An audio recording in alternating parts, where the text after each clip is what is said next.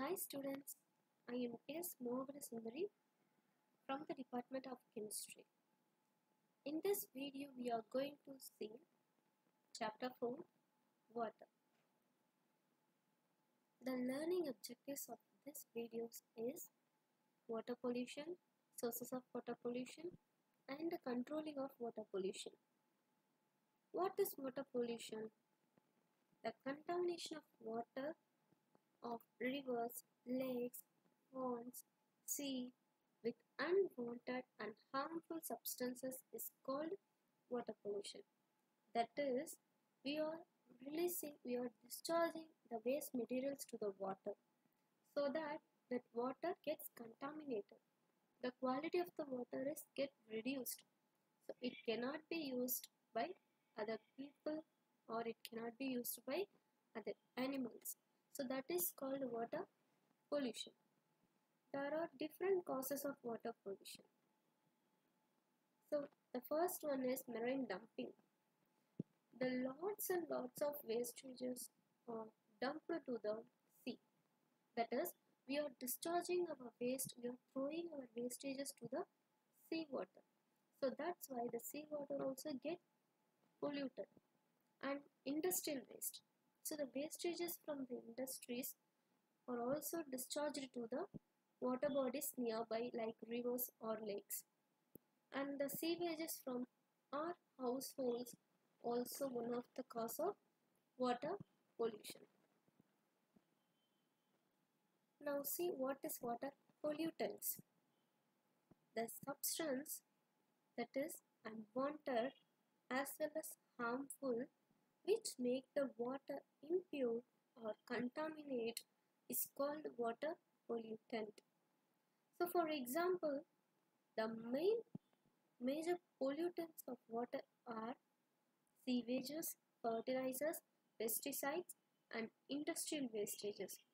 Apart from these main pollutants, there are also soaps and detergents, heavy metals, domestic waste, chemical waste and organic compounds waste, insecticides, herbicides, food processing wastages. These are also one of the factors of water pollutants. So these pollutants make the water impure. So the main thing is industrial wastages from our home as well as from the agriculture field like fertilizers and pesticides are the main cause of water pollution. So in this picture we can see the various places.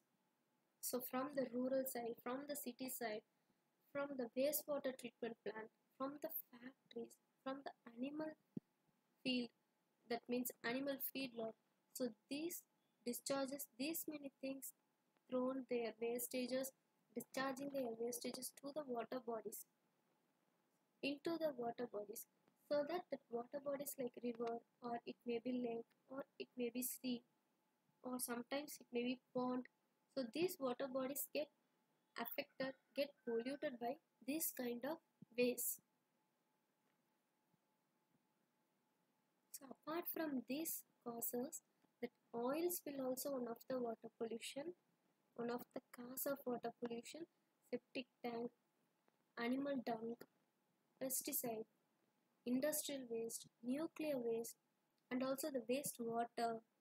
So these are all the causes of water pollution. Now we know what is water pollution, what are the causes of water pollution. Now let us see effect on humans. So if we drink the water which already get polluted, it causes some diseases like jaundice, cholera, typhoid, dysentery, diarrhea.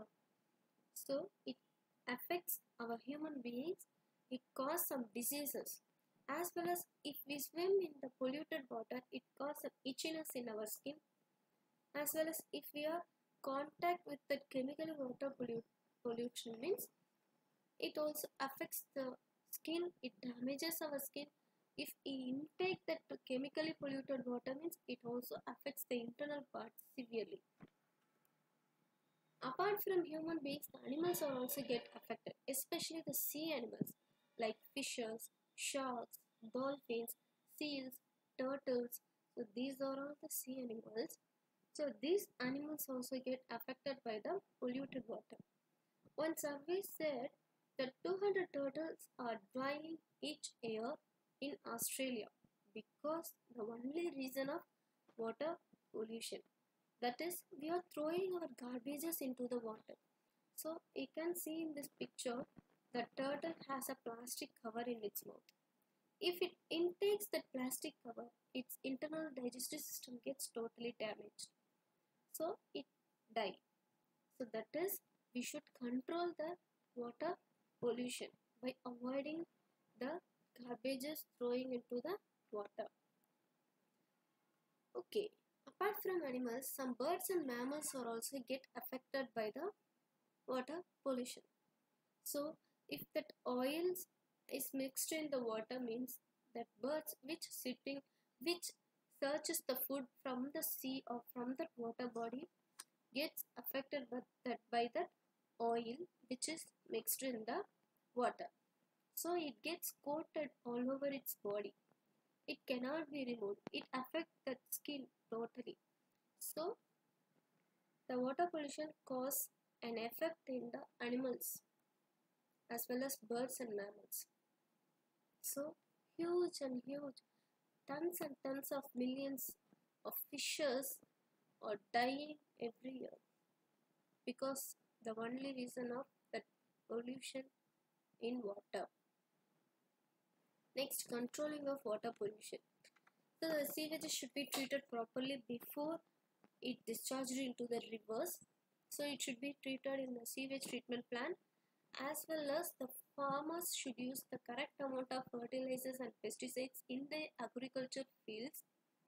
So therefore, if it is washed by the rain, it can be discharged into the river or lakes. But if we use the correct amount of fertilizer and pesticides, it does not affect the water bodies. So that we should not use excessive amount of fertilizers and pesticides. And our government implement one act to prevent the water pollution. That is called India's Water Act. This act was implemented in the year of 1974 in order to control the water pollution and to prevent the water pollution. So this act strictly says we have to control, we have to prevent the water pollution. So this is mainly for industries, because the industries discharging huge waste water to the river and lakes. As well as we have to make ourselves aware in the control of water pollution and have to prevent the water pollution. And we should not throw garbages into the open drains or rivers, lakes or ponds. So we have to cooperate to control the water pollution. So we have to participate in cleanup process, and we have to do small things to avoid the wastage of water. Likewise, the turn off the running water and use the correct amount of fertilizers. So the next one is conservation of water. So these are the steps. Apart from this, you can control the wastage of water. So we have to turn off the tap immediately after each and every use. So if there is any leakages, we have to repair the tap. So because each drop is valuable. So if the drop is waste for every second, drop of water is wasting for every second, means in a year it is equal to 1000 liters. So that we are wasting 1000 and 1000 liters of water for a year, like this, a single drop. So we have to take a concern in this leakaging taps. As well as we have to brush our teeth by filling water in a mug. We should not turn on the tap and then start brushing. We have to fill the water in a mug and then brush our teeth. Okay, take bath by filling water in a bucket and not directly under the running tap. As well as washing our utensils by filling water in a basin and not under the running tap, so that we can avoid excess amount of water. Next, use the water from washing our rice, pulses, vegetables, because this water can be used in watering our plants in home. And if it is needed, we can use full flush in a cistern in the toilet. We should, but half flush is sufficient, means we can use half flush. Do not use the full flush from the cistern in the toilet.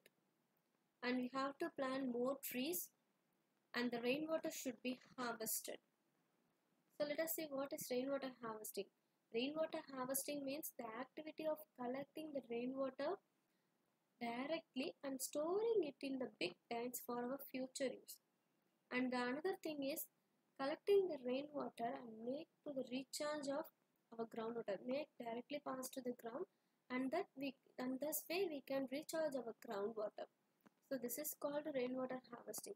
The main technique used in rainwater harvesting means we are collecting the rainwater and we are storing it for the future use when there is an water scarcity. So it helps to recharge the wells and groundwater. So we have to conserve water and save the planet. Thank you, students.